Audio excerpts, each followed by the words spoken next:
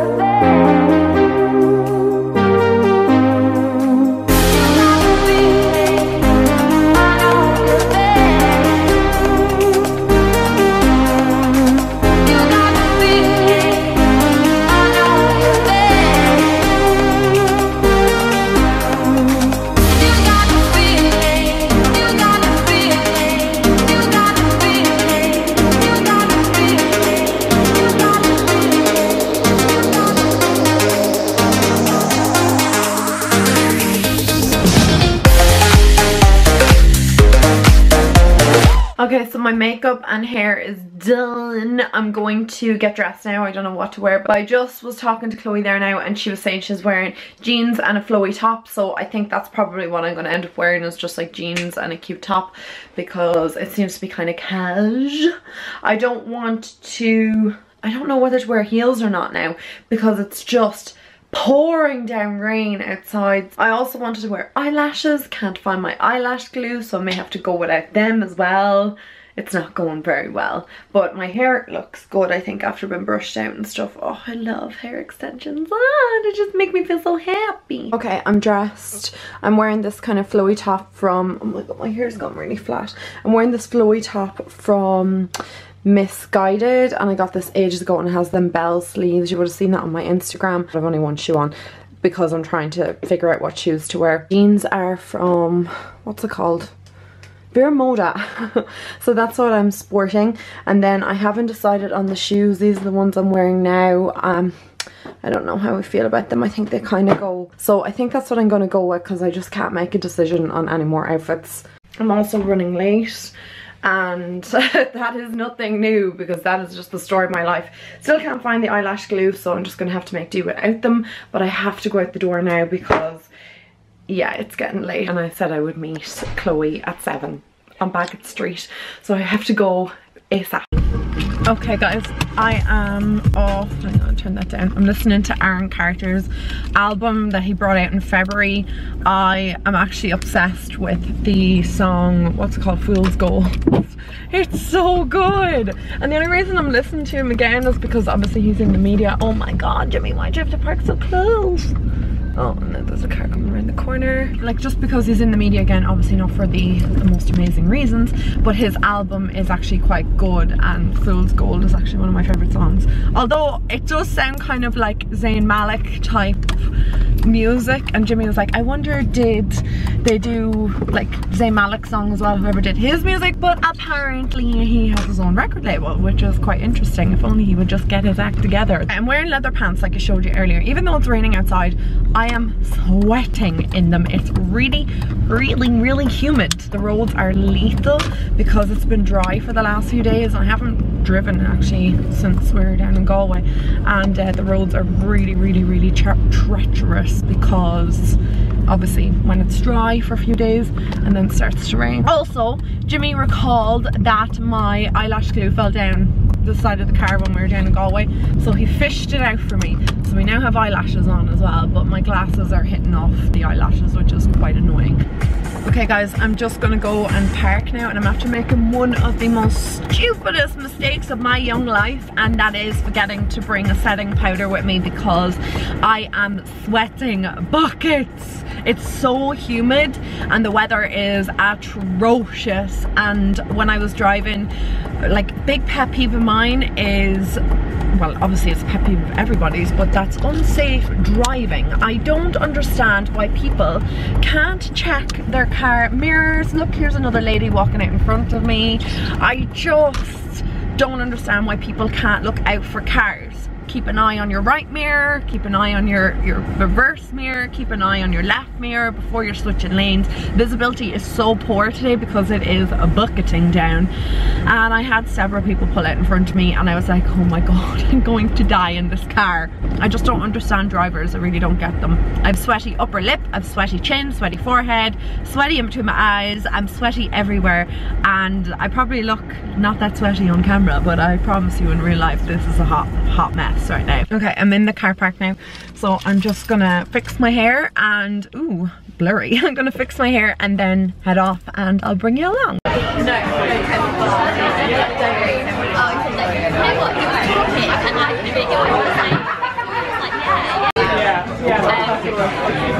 Guys, this is from Avene. It's their gel, their cleansing gel, and it's basically a spot treatment. How exciting! Hi guys, so I'm just in Sophie's right now and we're just after ordering cocktails. Mine's a virgin, obviously, because I'm driving, and we're just gonna get something to eat. I can eat fish, so I know I'd be able to eat it. Yeah. Oh, look at this.